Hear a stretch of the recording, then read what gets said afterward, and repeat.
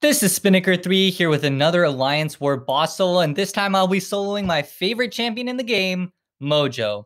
And I'm going to be using Void with Dexterity on. Now, I threw on a combat regen boost because I didn't have many potion uses left. And so my goal here is to only trigger Dex when he doesn't have his anti-life field up. So I'm trying to minimize the amount of degeneration damage that I take.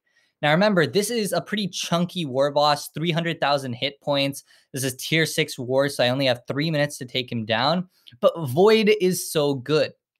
Now, I've kept Dexterity on, so this is going to involve a lot of skillful gameplay.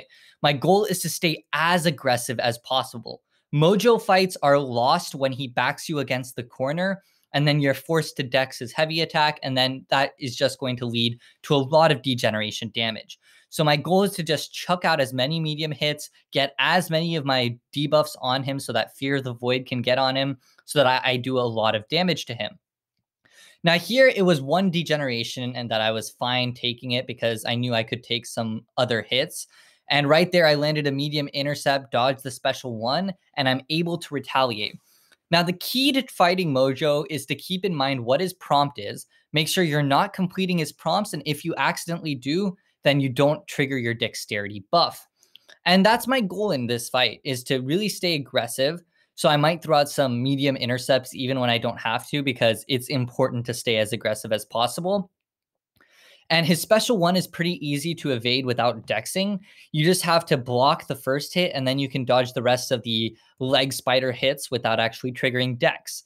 So right here, he gets pushed to a special 2, and I don't want to try and do the full dex because it's pretty easy to get clipped.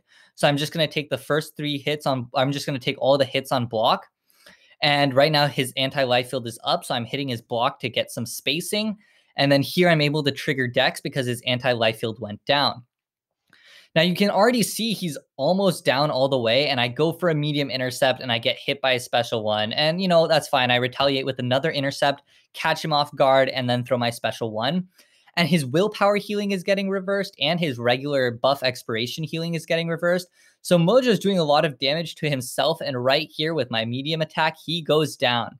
So if you enjoy this content, please leave a like and subscribe, and let me know who you use for Mojo bosses, and I'll catch you later.